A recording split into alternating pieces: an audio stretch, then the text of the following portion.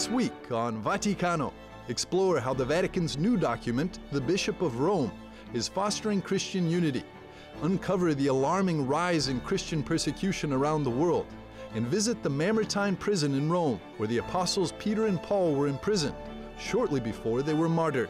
For this and more, Vaticano starts now.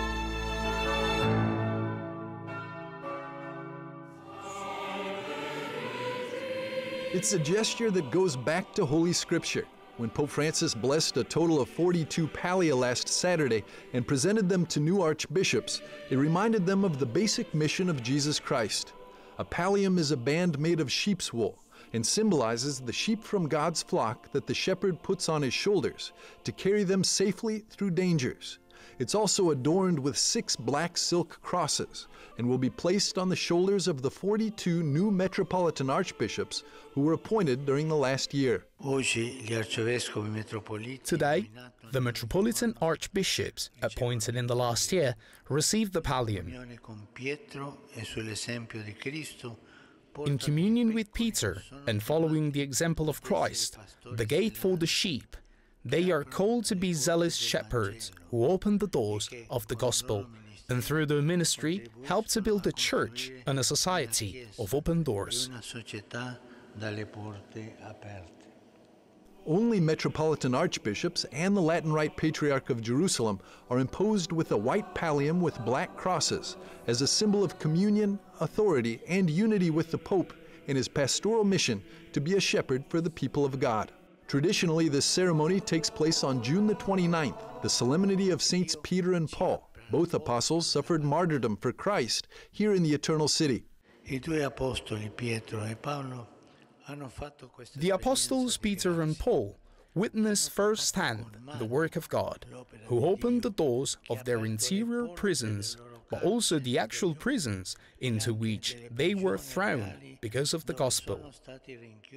The Lord also opened before them the doors of evangelization, so they could have the joy of encountering their brothers and sisters in the fledgling communities and bring the hope of the gospel to all. Now this year, we also are preparing to open the Holy Door.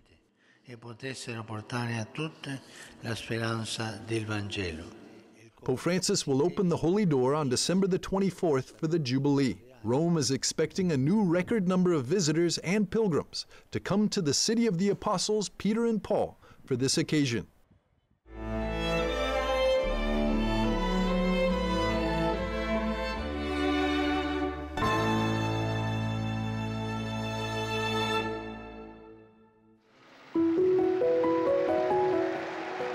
Pope Francis is slowing down his liturgical schedule a bit this summer as he prepares to head out on the longest international trip of his pontificate in September. The 87-year-old Pope doesn't have any public masses on his schedule for 8 weeks in July and August, according to the Master of Papal Liturgical Ceremonies official schedule. The Pope's current calendar has him taking a break from public liturgies from July the 8th to September the 1st. Prior to that, he's expected to preside over at least 3 events on his liturgical schedule. Throughout his pontificate, Pope Francis has opted for a busier summer schedule than his predecessors, making international trips, creating new cardinals, establishing new church celebrations, and famously, foregoing the traditional summer retreat to the papal residence at Castel Gandolfo. Yet Pope Francis has continued the tradition of taking the month of July off from his public audiences, with exception of the Sunday Angelus, something that in recent years has given him the chance to recover from medical surgeries in June of 2023 and July of 2021. Pope Francis has yet to make any international trips so far in 2024, but he has 2 on his schedule for the fall, including an ambitious 2-week tour of Southeast Asia and Oceania, with stops in Indonesia, Papua New Guinea, East Timor, and Singapore. Pope Francis presided over Mass for the Solemnity of Saints Peter and Paul, the co-patrons of the city of Rome, in St. Peter's Basilica on June the 29th. On July the 1st, Pope Francis convened a consistory of cardinals concerning the upcoming canonization of new saints.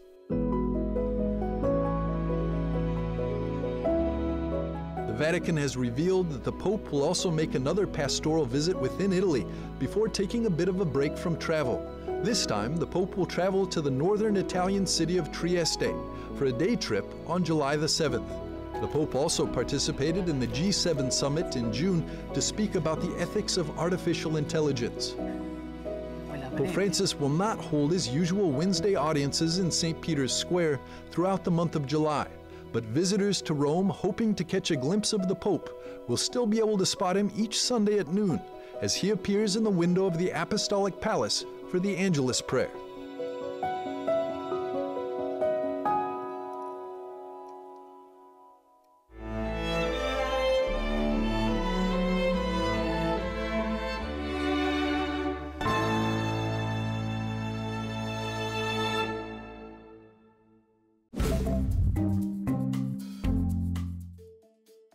Hello and welcome to this week's Vaticano Updates, the most important news from the Holy Father and the Vatican.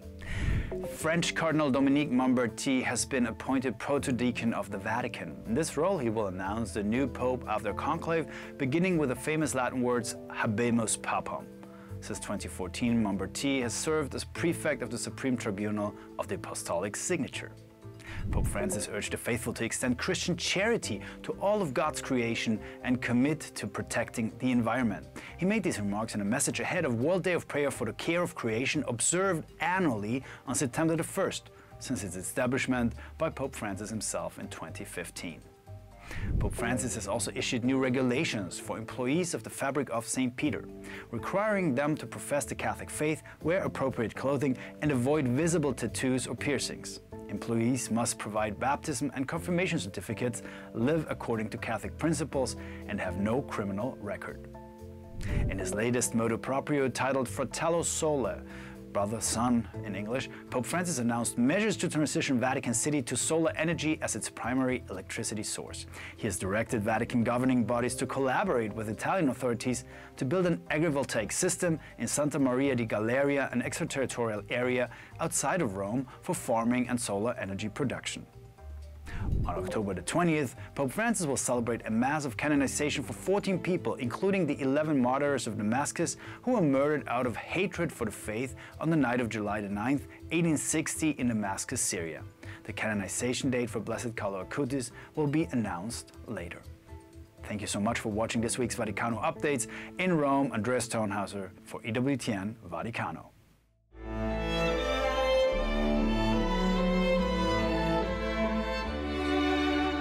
Stay tuned as we'll soon take a closer look at the ongoing ecumenical dialogue concerning the role of the Pope in the exercise of the Petrine ministry, right here on Vaticano.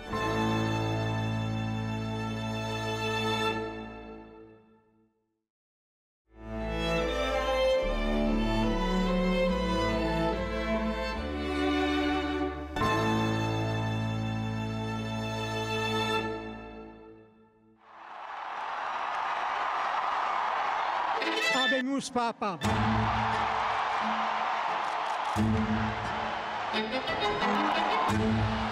Voi sapete che il dovere del conclave. You know that it was the duty of the conclave to give Rome a bishop. Sembra che I miei. It seems that my brother cardinals have gone to the ends of the earth to get one. But here we are.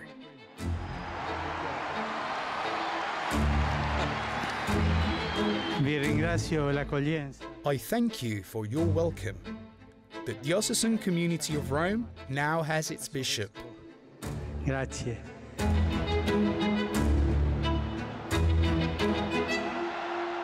When Pope Francis addressed the faithful for the first time shortly after his election, many were surprised at how much he emphasized his role as the Bishop of Rome.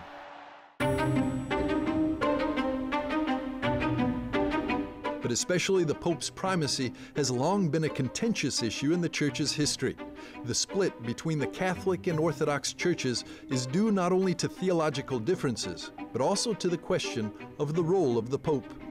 The Pope always had many different titles. The Pope is not only the Vicar of Christ, but also the Bishop of Rome.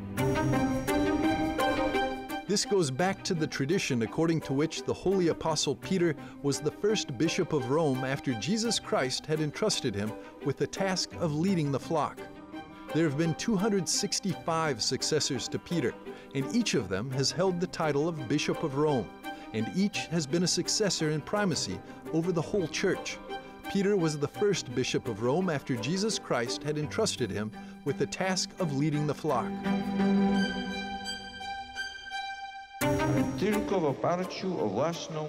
29 years ago, John Paul II urged a reflection on the nature and exercise of papal primacy.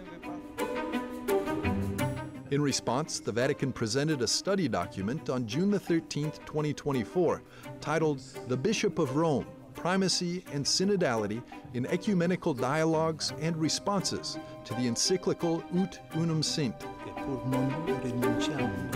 This document, issued by the Dicastery for Promoting Christian Unity, examines the ongoing dialogue between Christian churches regarding the role of the Pope and the exercise of his ministry. We have the invitation of Pope John Paul II, 95. In his encyclical letter Ut Unum Sint, he has invited all the churches to enter in a dialogue with him for finding a form of the primacy which not be an obstacle in the future.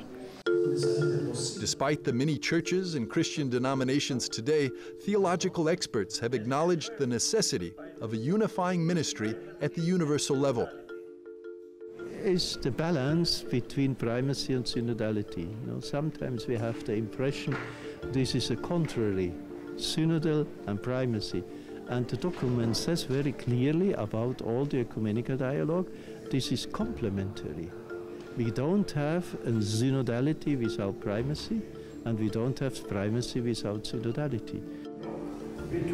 At the press conference, representatives from other Christian communities also expressed their satisfaction with the new document.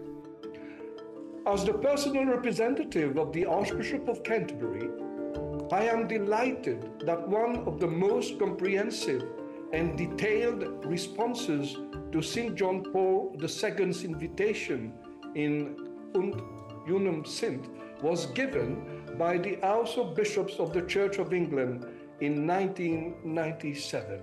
Synodality among the churches, the document argues, could enable the churches to listen to one another and start joint discernment and decision-making processes on urgent matters of shared concern.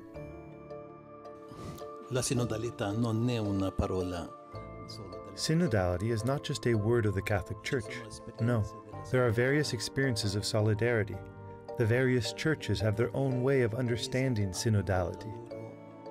Il loro modo di concepire la sinodalità. The document concludes with a proposal from the Dicastery, identifying the most significant suggestions made for a renewed exercise of the ministry of unity of the Bishop of Rome, recognized by one and all. Last month, the Holy Father, Pope Francis, mentioned the role of the Bishop of Rome and used the words of Pope Gregory the Great, describing him as the servant of the servants of God, Servus Servorum Dei. The Vatican is continuing to work toward the goal that all Christians can walk this path together.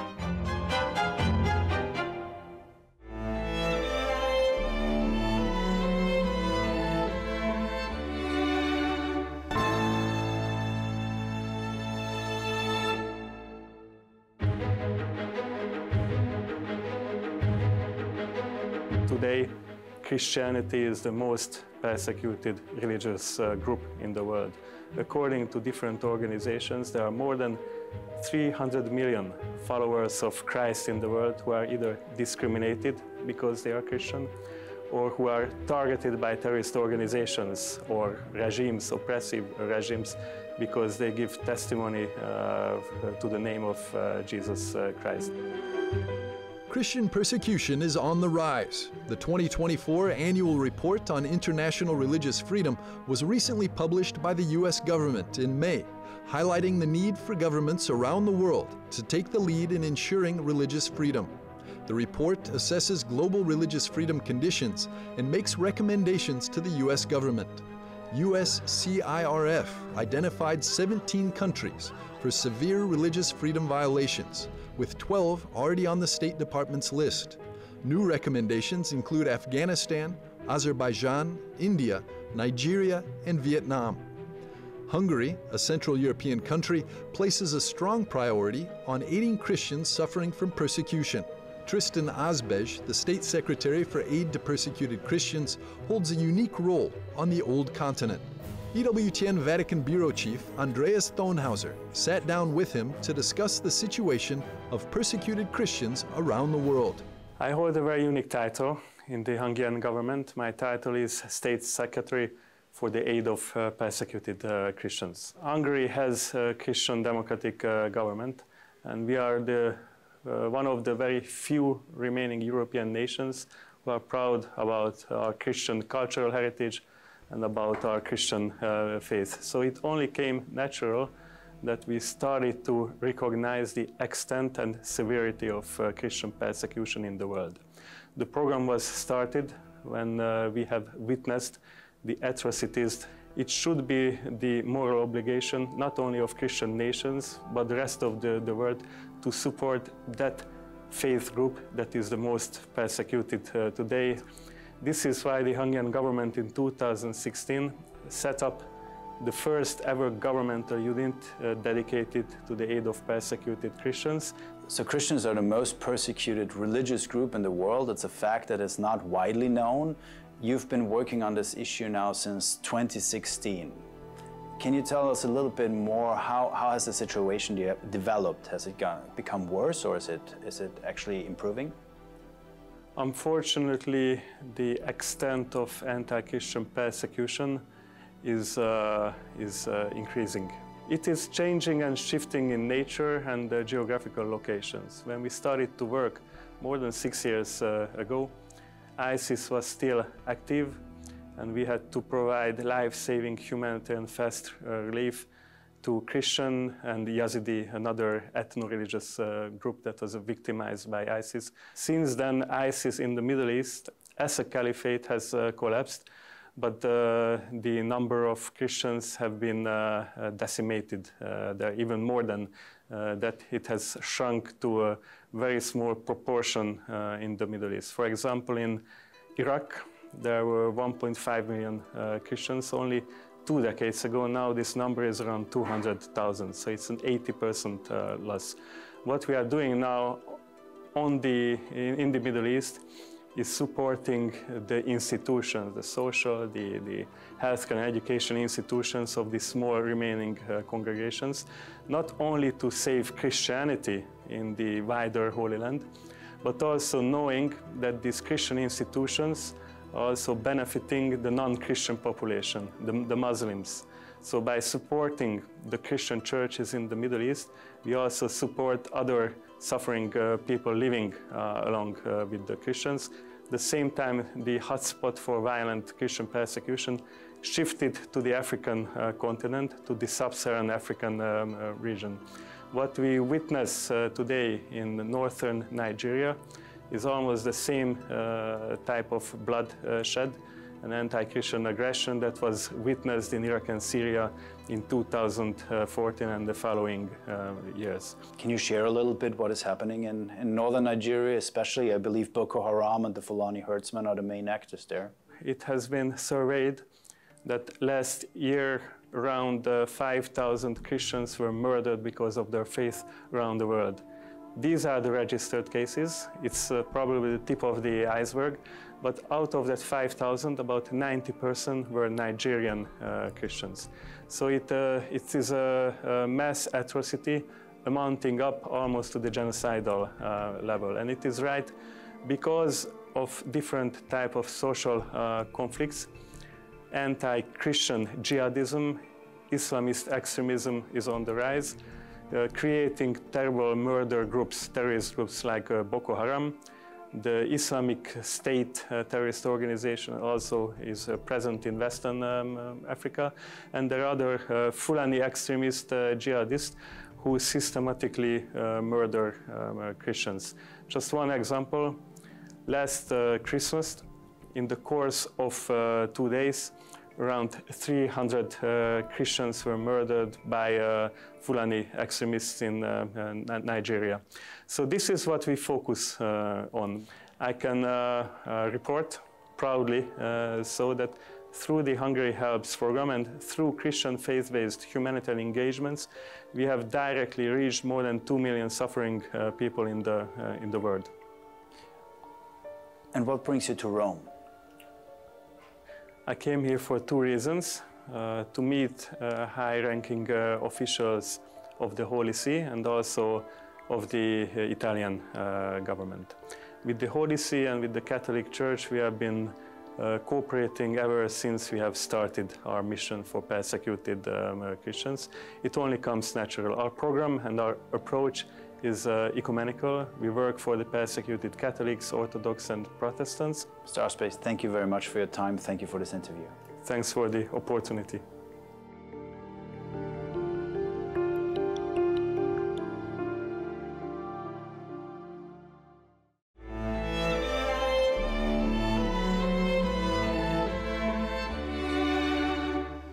We'll be back after a short break with a visit to the Mamertine prison in Rome, where the apostles Peter and Paul were imprisoned shortly before their martyrdom. Stay tuned.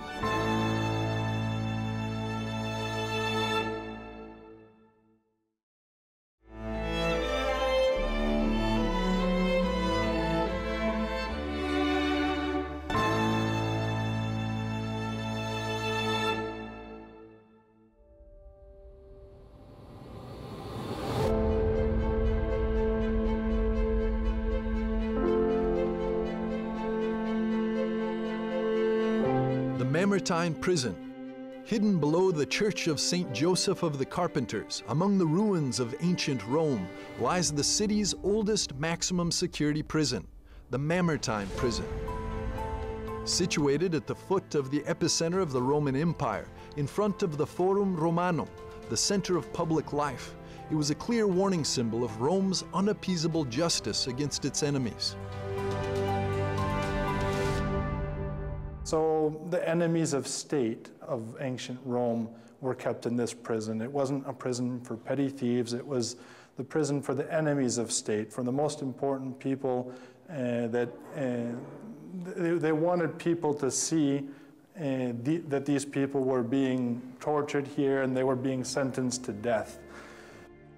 Among the many historical figures condemned to death by starvation, strangulation, or beheading in the Mamertine prison, several deserve to be mentioned. Jugurtha, king of Numidia, and Gallic chieftain Vercingetorix, both publicly executed by strangulation in 104 and 46 BC respectively.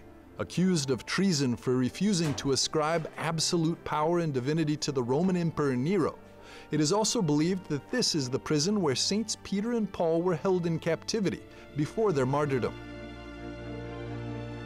Despite the harsh conditions of their imprisonment, Christian tradition recounts a miraculous event said to have occurred in the deepest level of the prison, as a sign of God's blessing and mercy to the martyrs in a time of strife. For example, Peter was able to give witness to the gospel even here in the Mamertine prison. His own prison guards who were watching over him, he was able to tell them about the gospel. And they listened to his words, and they welcomed the message of the gospel into their hearts, and they wanted to be baptized, but there was no water with which to baptize them. So Peter would have had water spring forth miraculously, and he was able to use that water to baptize them. These prison guards, their names are Processus and Martinianus, and so they themselves became martyrs of the gospel. These two figures, we know about them ever since the Roman martyrology talks about them since the first centuries. And then at some point in medieval times, their stories are connected with those of Peter and Paul. Following their baptism, the two warders were then arrested, tortured, and beheaded by order of the Emperor Nero. Without exception, the two apostles met a similar fate. After their imprisonment, tradition holds that St. Peter was crucified, upside down, in Nero's circus on the Vatican Hill, where the obelisk called the Witness stands today. St. Paul is said to have been decapitated since Rome didn't allow its citizens to be crucified. Peter and Paul showed great courage with their martyrdom. It meant embracing the cross in their lives, and not only in an individual manner, but together. Peter and Paul, who had very different personalities, different approaches, different charisms, still had a great respect for one another and wound up sharing together the experience of martyrdom here in Rome. Whether or not the Mamertine prison was the actual place of Saints Peter and Paul's imprisonment, their lives and deaths are without a doubt a testimony to a persevering faith.